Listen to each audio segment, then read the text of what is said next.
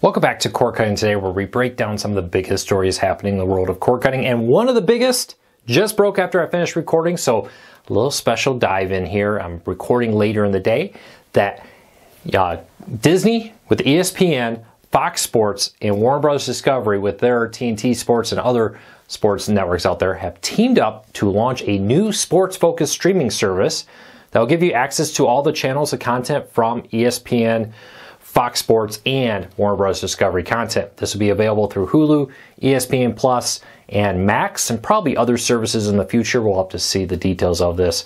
But really big news here. The fall of 2024, you'll be able to subscribe directly to these and get their sports. Now, we'll have to wait to get a lot more details on this. Very few details have actually been announced. We don't know pricing. We don't know exactly what may be included, what may be not. Is this just, for example, the games? Like Max has a sports add-on service where you can get just the games. You don't get a 24/7 feed there. If so, what will it be priced? Will this be a 24/7 feed of Fox Sports, FS1, ESPN, ESPN2, ESPNU, etc.? Or will this be limited? Is Big Ten Network will be included? Fox is in this. Fox owns a majority of the Big Ten Network. Is that included in this or not? There's a lot we have to figure out with this. This could be a killer for cable TV, though. And the number one reason people still subscribe to cable TV and streaming services like YouTube TV, Hulu Plus Live TV, and others is sports. Well, if we go all in on this with this being available here at a reasonable price, it could be a big killer. What's the price point? I don't know. We'll have to wait and see. If it's too pricey, if they get closer to the $40+ range, without having locals, that's a big question. What about local channels? ABC, NBC, Fox, CBS content here. If that's the case, then maybe people would still try to lean towards, hey, well, for 40 some bucks, I get this, and then I'll just go get YouTube TV, Hulu Plus Live TV, or others. If it comes in the 30 or lower category, now you have a real question. If I can get an antenna for CBS games, and I can get all this through here at 30 bucks a month, let's say, then you got a real killer app here that could put a huge dent in YouTube TV, a huge dent into cable TV in particular. We'll have to see until we learn more.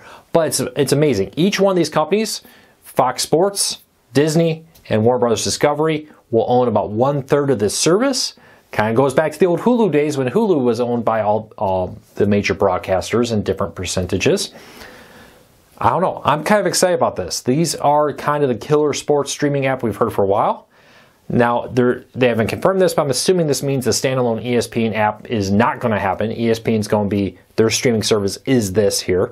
We'll see how this all plays out. But leave me a comment. Let me know. Do you think this will work? What price point would you want? Be realistic. It's probably at least going to be in the high 20s, low 30s minimum. Well, I don't know. We'll see how it plays out.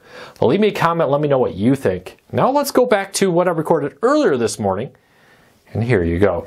Welcome back to Cord Cutting today, where we break down some of the biggest stories happening in the world of cord cutting, including today, Sling TV wants to pay you to watch television.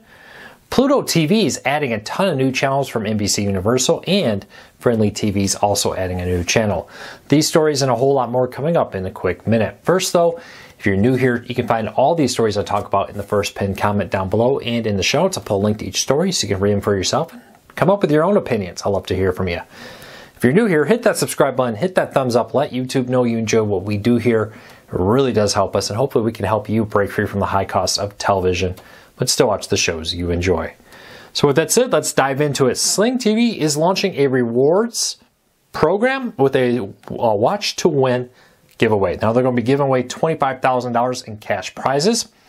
With a grand prize of $5,000, you enter the sweepstakes by watching 30 minutes of Sling TV every day. So every time you watch 30 minutes, or every day you do, you get an entry into the giveaway. And the more days you watch, the higher the chances are for you to win. It's a pretty fun little competition. There'll be 26 winners for $500. 3 winners will get $1,000. 2 winners will get $2,000.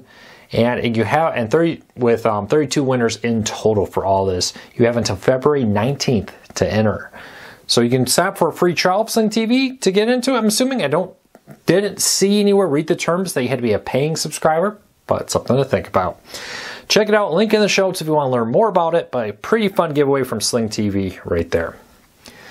All right, if you are a fan of Pluto TV, the free ad-supported streaming service, right there it is. They just announced they'll be adding 14 new channels from NBC Universal. This joins existing channels from NBC Universal already on Pluto TV, with the addition of channels like American Crime, Real Housewives Vault, Top Chef Vault, Golf Pass, NBC Sports, Little House on the Prairie, The Lone Ranger, Murder, She Wrote, and many more are all being added to Pluto TV. This comes as Pluto TV also rearranged its categories, adding some new categories. Now, categories are how you find content of channels. For example, they have a game show category, a movies category, a reality television category, and that allows you to find channels dedicated to that area. They're doing that. They also have a Black History Month channel. It's not called that, but it's basically what it is, focusing on all things African American as we celebrate Black History Month. They also have a pop-up channel. They do like that quite often. Check it out. Pluto TV has added a ton of new content. Again, if you haven't been trying these free ad-supported services, and you just think, oh, I did it a long time ago and they didn't have anything I liked, nothing good on them, give it a try again. The quality of content on Pluto TV and others has skyrocketed. All right, Friendly TV is adding a new channel. Bounce Television is being added to Friendly Television.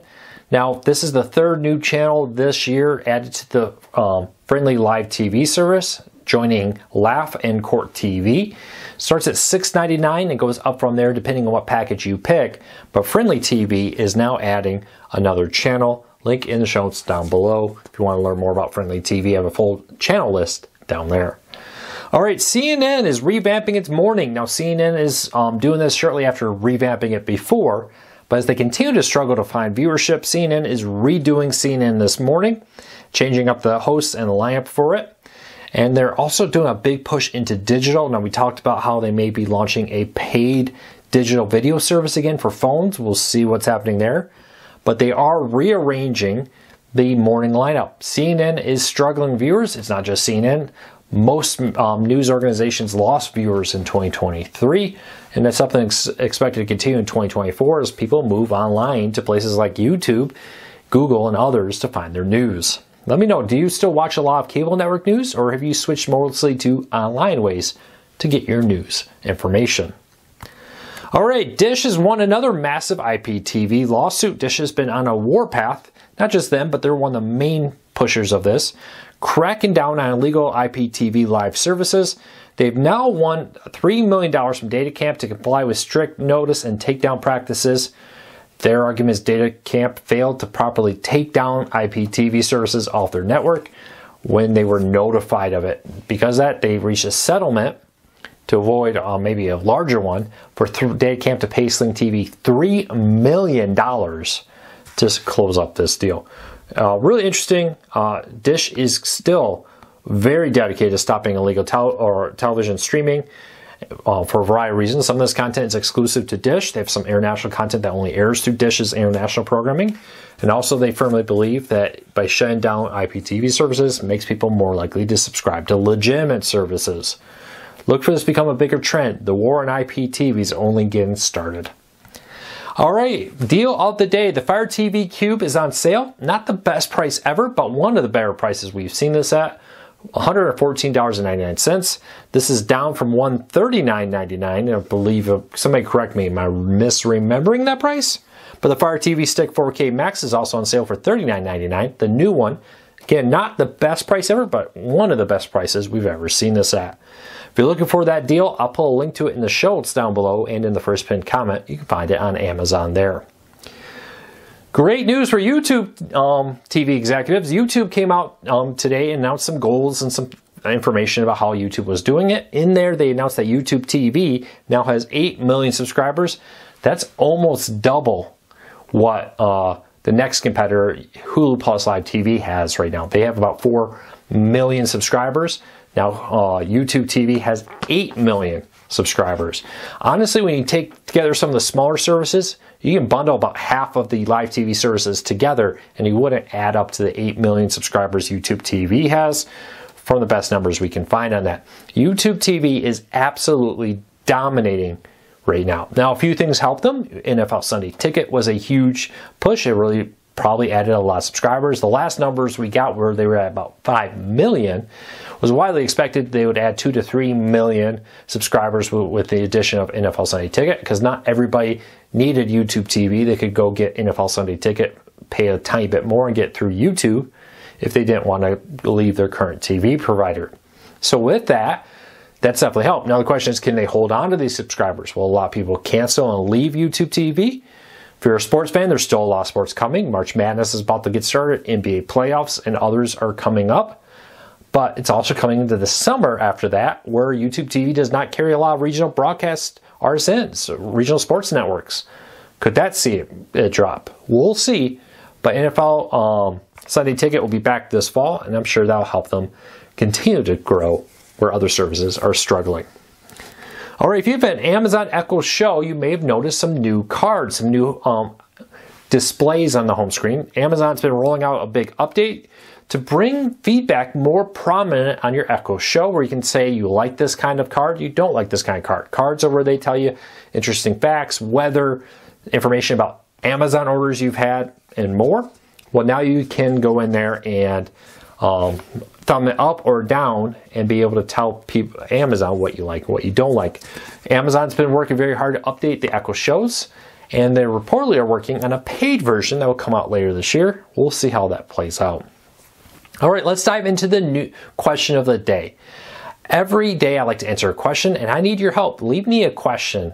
Leave it in the comments down below. Start it off with something like a question for Luke, so I know it's something you want me to answer here, and I'll do my best to answer them in the questions down below. So with that said, let's dive into it.